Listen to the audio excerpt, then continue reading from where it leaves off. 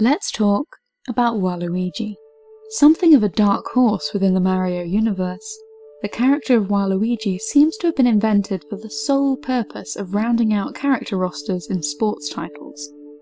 Waluigi has never shown up in a meaningful way in a main series Mario game. He's welcome to join in for kart rallies and tennis matches, but he's always left on the sidelines when things get more serious. And yet, the character has developed a frankly phenomenal fanbase among Western gamers. Thanks in no small part to the comic efforts of Matthew Taranto, fans have fallen in love with this oft-overlooked video game character. All of this leads us to the current debate. Why, when Waluigi is designed specifically to take up space in busy, character-driven Mario games, has he been left out of Nintendo's crowning jewel? Why is Waluigi not in Super Smash Bros. On the Nintendo Switch? The answer is simple. Because Nintendo. Special thanks to commenter The Bat with the Bowtie Pro for suggesting this video topic. Nintendo has always marched to the beat of its own very peculiar drum.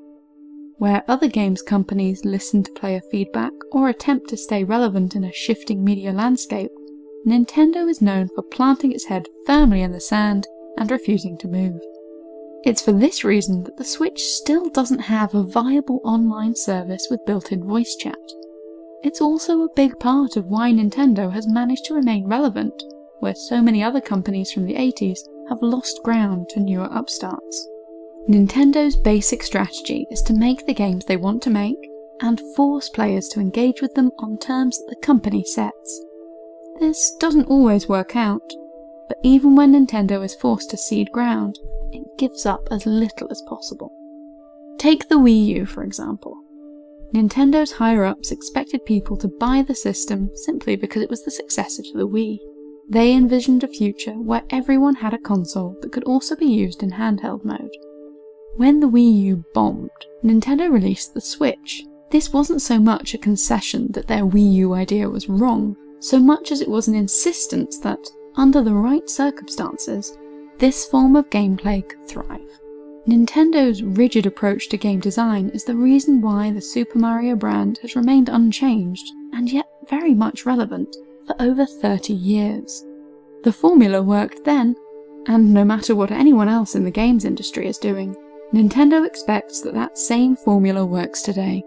The one time Nintendo did allow Mario to change direction, we got the Super Mario Bros. Movie, and it's clear that the company is less than eager to repeat that experiment. This attitude can also be seen in Nintendo's recent lawsuits, which are directed at a pair of ROM distribution sites. It's impossible to get many retro Nintendo games on the Switch. Gamers may then feel justified in taking matters into their own hands. Not so, says Nintendo. The company has forbidden people from getting these games through any legitimate means on a modern console, and they will respond with severity if anyone attempts to undermine them on this. So what does this have to do with Waluigi? Well, if Nintendo refuses to listen to outside feedback, then it doesn't matter how large the fan outcry for Waluigi might get. The developers of Super Smash Bros. Want someone else in the character slot that could have been given to Waluigi, and that's final. Fans can shout as much as they like, but Nintendo will not listen. The company is not in the habit of kowtowing to the demands of its customers. Instead, we are expected to play the Nintendo way, or not at all. The next question is whether this is a bad idea. Honestly, it's probably a good thing. No, seriously.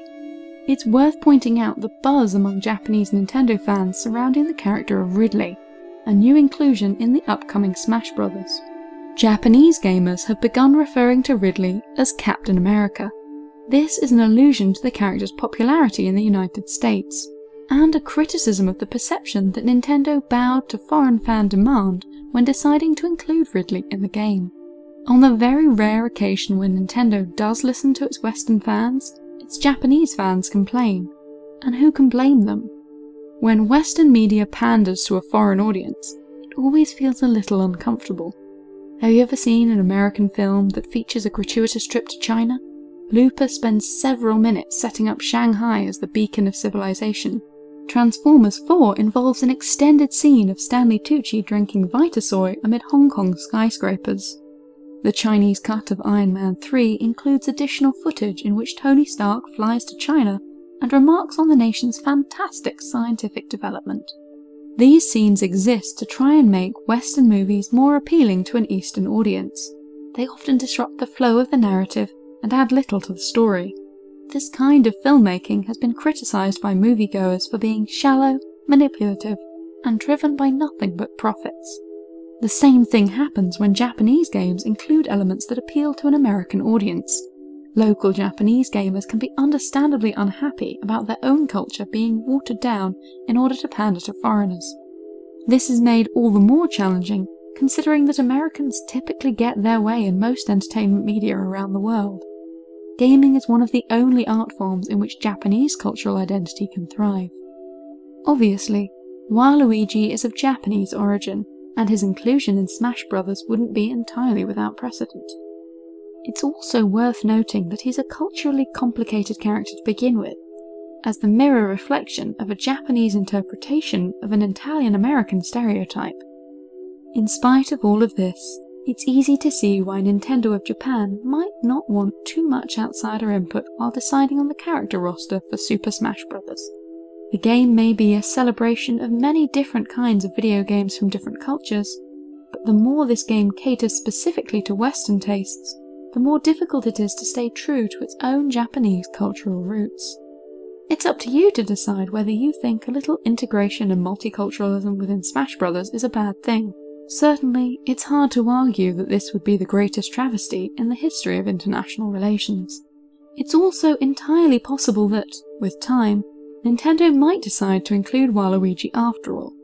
As we've seen with Ridley, Western fans do often get their way eventually.